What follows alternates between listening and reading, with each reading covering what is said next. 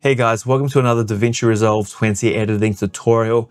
In this video, I'm going to be talking about the new feature inside of DaVinci Resolve 20, and that is the Smartswitch feature.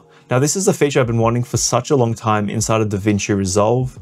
In previous versions, you did have your multicam switch, but you would have to go in there and tediously go through and change angles and maybe speed up your timeline just so it scrubs through a little bit quicker and you can quickly make changes.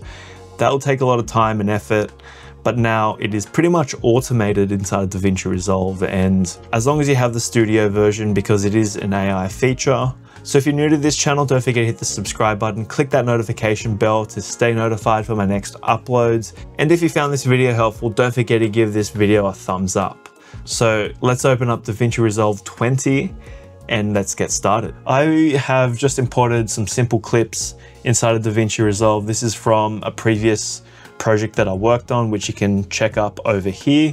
Here's my main angle. So this is my wide, this is my angle, and then this is Adrian's angle. So now obviously we have to sync this up before we can do anything. So let's just select all of these clips, right click, create new multicam clip using selected clips.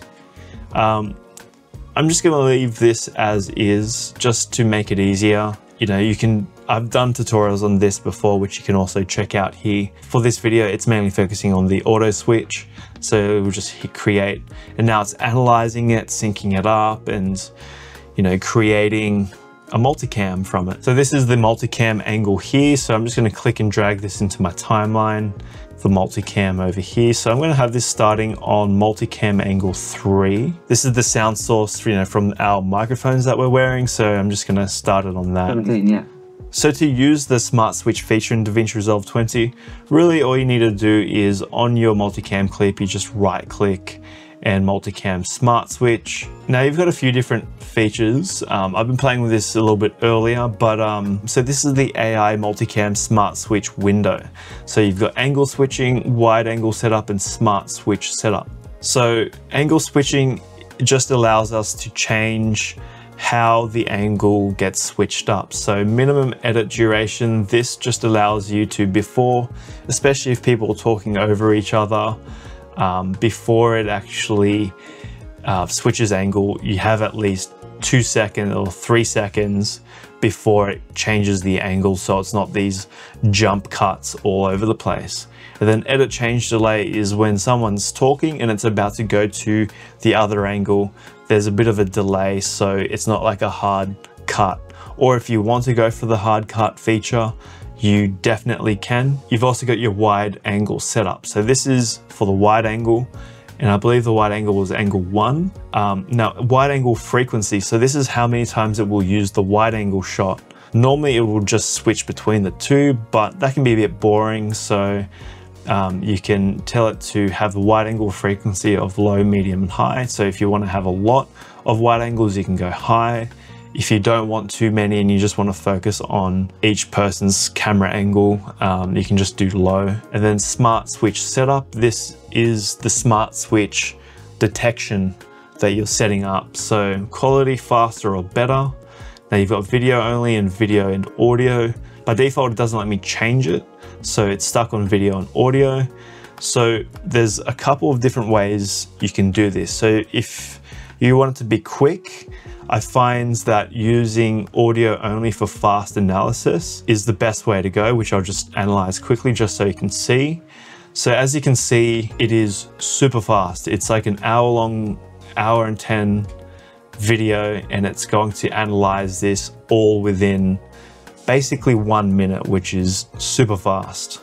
Cool, so now it's just changed the angles just using audio only. So let's just check this out. It did, all right, but it's a okay, see, here's where it's missed out. It's just looking at me. So yeah, it does an okay job at times, but I do find that it kind of falls apart. Let's just undo that. So now I'm just going to find a small section, just because this does take a really long time to do when you do a deep analysis using Smartswitch. So let me just quickly find a little chunk. Okay, so I found a small chunk that we could use for this example. So let me just bring that towards the beginning. It's about 2.5 minutes long, and we're kind of overlapping a little bit. Waiting for it, and then it's like the ABC, like that sort of first time. So that was like 2017. Yeah, 2017. Yeah. Yeah. So I'm just going to see how well this handles. So let's just right click and let's go over to Multicam Smartswitch again. I'm going to bring this down just a little bit, just so there's a little bit more cuts involved. We'll keep it medium. And then, yeah, so I'm just going to go faster. This way is going to be analyzing Adrian, myself, and it's going to be looking at our mouths and the audio, and it will basically make the decision when to cut for us. So that's actually really cool. So let's just analyze. Now this part might take a little while to do. Well, it's not too bad. It's about 24 frames per second. Earlier when I was playing around with it, it was capping at around 12 frames per second. It can take a while depending how long the clip is. That's why I shortened it to a small section just for the sake of this tutorial. When you're doing your long form stuff, it could take, let's say, an hour or 2 hours to fully analyze everything for you. Of course, this is where you can go and grab yourself a coffee and just sit back and let it do its thing. Okay, so it's done analyzing it. I just want to see how well this has, you know, interacted with the footage. So let's just have a quick look. Oh yeah. Let me just quickly fix up the audio. Again, it's doing that thing. It's an easy fix to do if you find yourself in that situation. All you need to do is just click Alt on your keyboard, click and drag over the audio. As you can see, it's not selecting the video up here as well. So I'm going to right click and I'm just going to change multicam angle to 3. And that will just make everything angle 3 just for the audio. I have no memory of like actually meeting you. So like Yeah, well, that was just there, yeah. Was it good? Oh, no, it was good. Yes, Dan thought Oh yeah, yeah. but she met this kid. Yeah, and It's then a lot of fun. and then I brought you in to help shoot Tiger Cop. Yeah. I don't know, 5. Yeah. Okay. That actually did a really good job.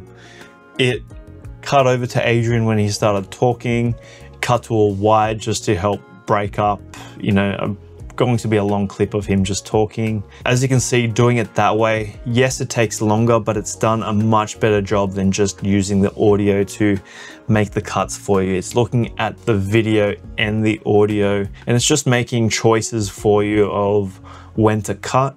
Now, it's not going to get it right. You can go in there and adjust it if you want to as well. So that's pretty much it for this video. That's pretty much the whole tutorial. Then obviously you do your edits the way you want, tweak it, fix it, all of that sort of stuff. But I just want to show you how awesome this feature is and how excited I am for this feature. I've been waiting so long for something like this.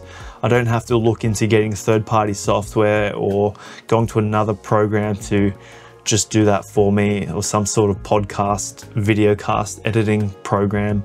It's all done inside of DaVinci Resolve 20.